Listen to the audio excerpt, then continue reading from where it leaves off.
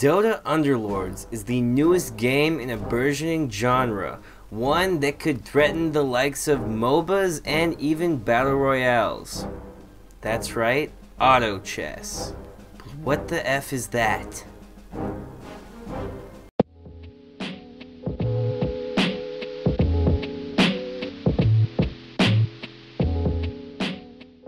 Welcome back to Higher Level Gaming. I'm Rob, and it's actually not chess, as you might be thinking.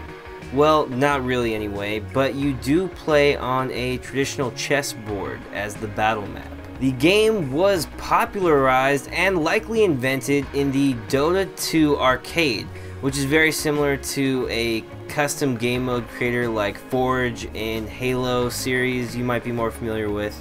Well, the newest one to release is Valve's take on it, and it's called Dota Underlords. It's basically just an official release of auto chess by Valve, whereas the original mod was the one that everyone was playing, and the creators of that have actually gone on to make their own game. I've been playing Dota Underlords, and it's pretty fun. So in auto chess, you actually don't play the role of a legendary hero, you play the role of a merchant, and your job is to hire heroes to work for you. You actually amass an army of them, and you can even level them up by collecting duplicates of the same hero. Turn by turn, you deploy more of your troops by purchasing experience and leveling up until you get a maximum of 10.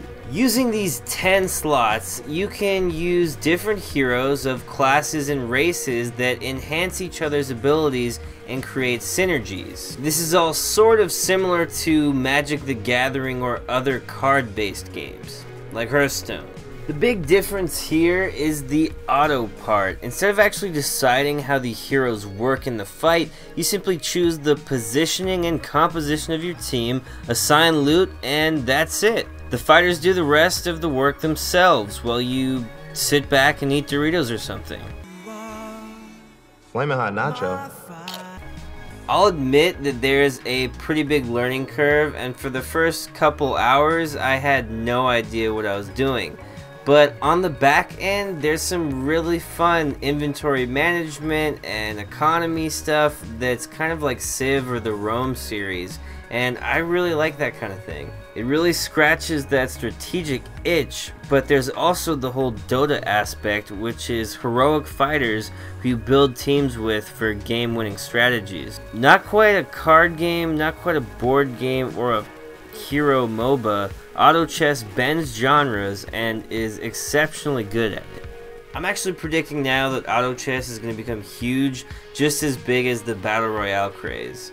Dota Underlords has already outpaced other popular games by Valve, and has left Team Fortress in the dust, as this article puts it. According to Steam's concurrent player stats, there were more than 170,000 people playing Dota Underlords on the day of launch. At the time of the writing of this article, which was June 23rd, the player count peaked at 202,000. The article goes on to state those numbers have already blown some of Valve's biggest games out of the water. Team Fortress 2's all-time concurrent player record is just under 123,000, while Artifact floundered to a peak of around 60,000, and currently boasts a 24-hour peak of just 179 players, which is pretty freaking pathetic, right? And Artifact, if you don't know, is also kind of a spin-off of Dota that Valve tried to do to compete with Hearthstone, but they just failed miserably. Oh, and then there's mobile too, because there's a bunch of people playing this on mobile, so if not popular on Twitch, this is going to be a genre that's making tons of money for tons of people. Not to mention that this game just released less than a week ago, and auto chess is one of the most popular games point blank now on Steam, with the Dota 2 mod and Underlords combined.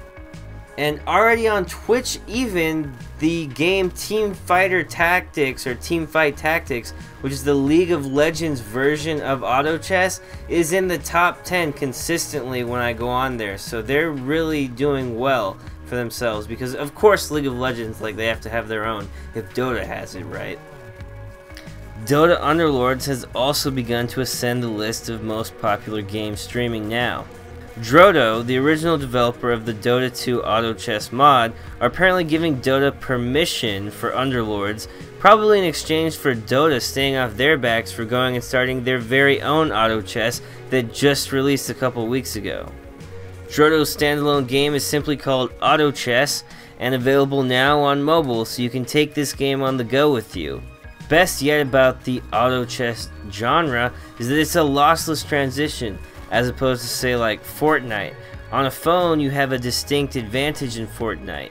You lose your ability and skill in the game from playing on either a controller or on PC, and you also can't see as far, and the graphics are also downgraded quite a bit. In auto chess, you really lose none of your skill or advantages in the move from PC to phone. It's easy to get into and play with simple clicks.